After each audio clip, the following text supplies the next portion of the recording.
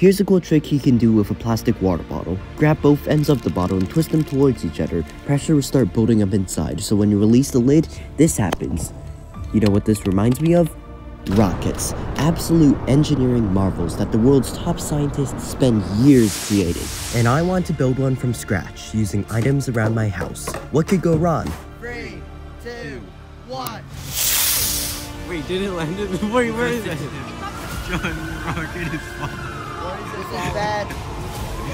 John, the parachute didn't work. Run, follow it.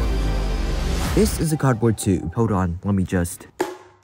There we go. I reckon I can use it for the main body tube of the rocket if I find a way to make it stronger. But there's a problem. I have no idea how to make a rocket, which is kinda essential when you're trying to build a rocket from scratch. So apparently, there isn't that much information online when it comes to making model rockets, so I guess I'll just have to use my brain and figure things out along the way.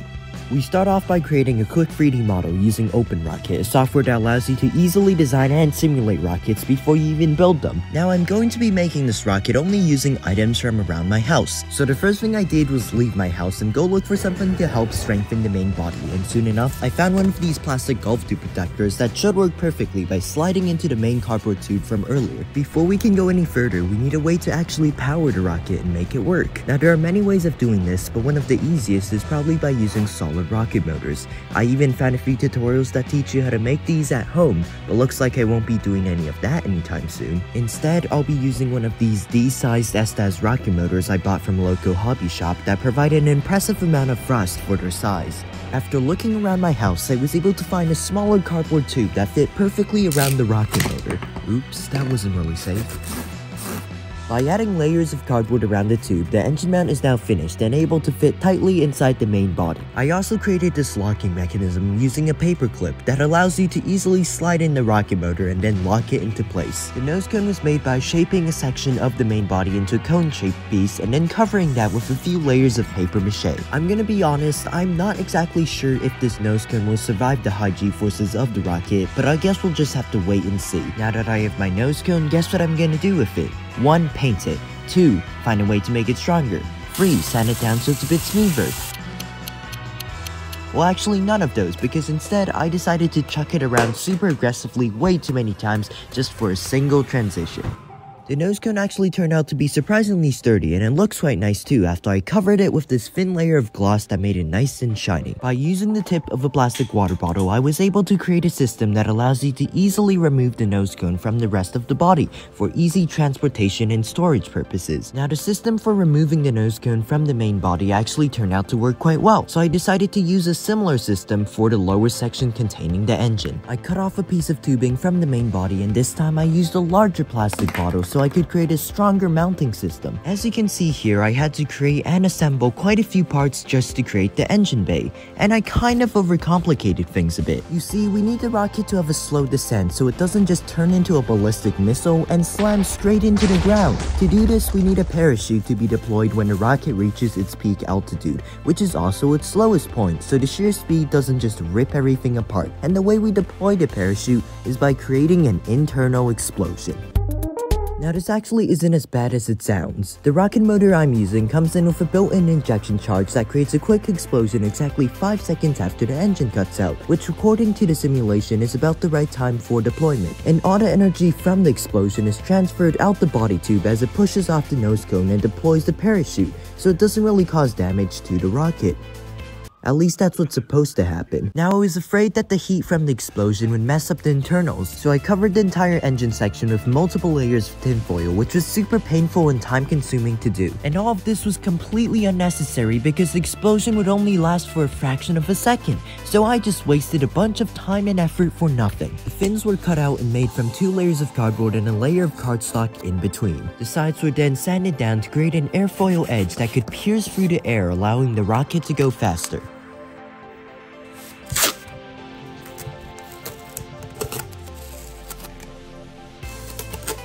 After assembling and putting everything together, I gave the rocket a simple but modern looking paint job, featuring a black and white color scheme, a few simple patterns along the side of the body, and stripes along the fins. The whole rocket was then covered with a layer of special glue that makes things stronger while also giving the surface a nice and shiny finish. I also needed a parachute, so I made one from a plastic tablecloth and put it inside the body of the rocket. A few plastic straws were also glued onto the side of the rocket so that it could be guided by the launch pad during the start of the launch. And just like that, the rocket is finally finished. But wait, there's more. To actually launch the rocket, we need a launch pad to guide the rocket and a launch controller so we can safely ignite the engine from a distance. I wasn't exactly sure how I was gonna make a launch controller, but there wasn't that much information online. So once again, I decided to just use my brain and figure things out myself. I basically ended up just soldering two super long wires onto the ends of a battery. So when you connect the positive and negative ends of the wires to an igniter, current will start traveling through the circuit, which will then heat up the igniter, sparking it into a flame. And that in turn would ignite the engine and cause the rocket to launch. I also added two safety switches and a red button that would be used to trigger the ignition. The entire circuit would then be placed inside a box that I painted and decorated to act as a protective casing.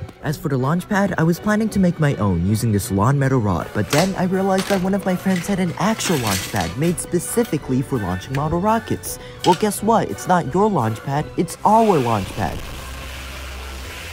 With the launch pad and launch controller successfully acquired, I can confidently say that we are finally ready to perform the launch. After waiting for a day with decent weather and low wind speeds, I went out with a few friends to an open field in an attempt to launch the rocket. But then it started raining, and since I was too lazy to go all the way back home, I decided to just continue with the launch. 3, 2, 1. What? Well, that was an epic fail, and when I got home, I realized the only reason the rocket didn't work was because of this tiny wire that got disconnected inside the launch controller. I also wasted all my igniters, so I tried making my own. Well, that didn't work. I was forced to buy new igniters at a local hobby shop, and they were insanely overpriced, but at least they work. With the launch controller fixed, we should be able to finally have a successful launch. I think. Probably. Maybe.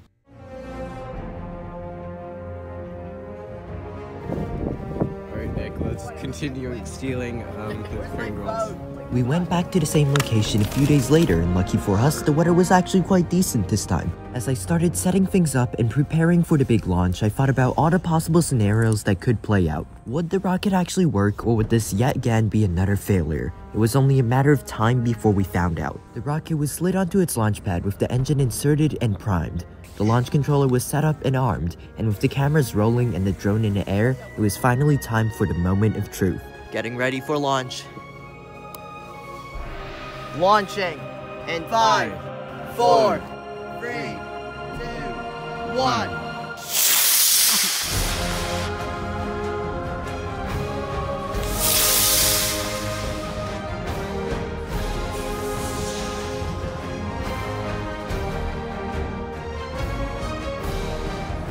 Where is it? Where did it go? I see it. It actually worked. Let's go. It worked, guys.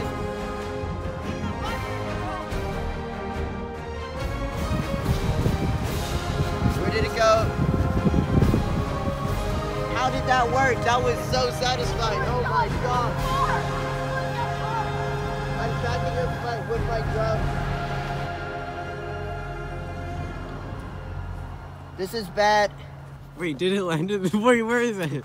Although the rocket went a bit further than expected, it was able to be safely recovered with no damage whatsoever. I also got some super cinematic footage of the drone following the parachute as it glided gracefully towards the ground, but it would only be a few seconds later when I realized the harsh reality. No, I didn't film it. Somehow I forgot to press record, so all that cinematic drone footage I thought I got didn't even exist. On the bright side, I did have another rocket motor, so I decided to launch the rocket a second time. This time I actually managed to get some pretty incredible drone footage.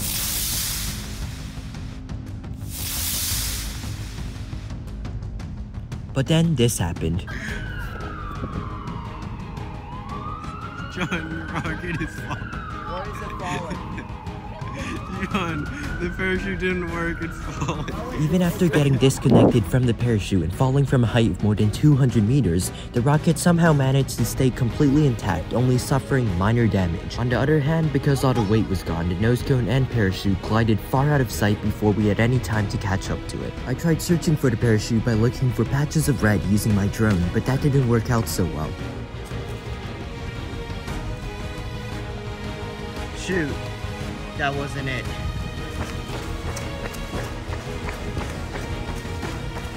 Eventually, it started getting dark and the drone was losing power, so I was forced to bring it back in and give up the search.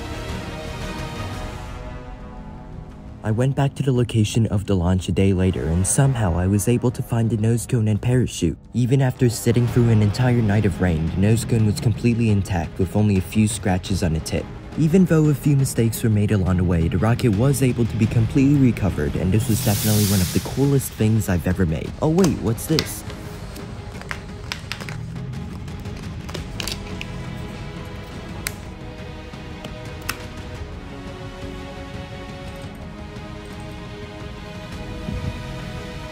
And with that being said, thanks for watching.